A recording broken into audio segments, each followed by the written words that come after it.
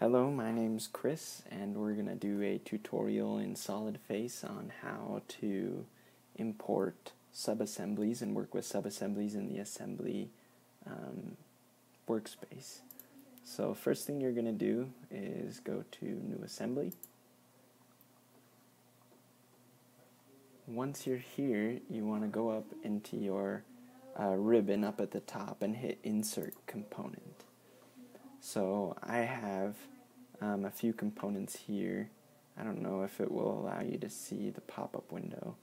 I'm going to go ahead and click on the first subassembly that I've created for this video, and it's just a simple cube, and it's got this pin and then this kind of donut around the pin.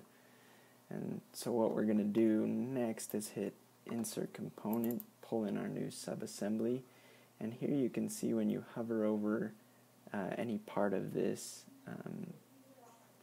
subassembly that you can see the outline of your next subassembly that you want to import.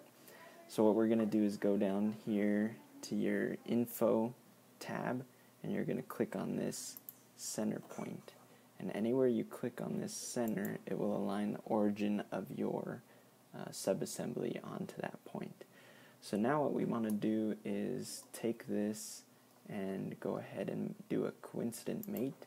And I don't want it touching exactly on this surface. So we're going to do a distance mate.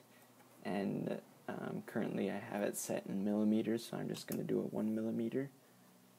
And then you hit either this green check mark apply here or here.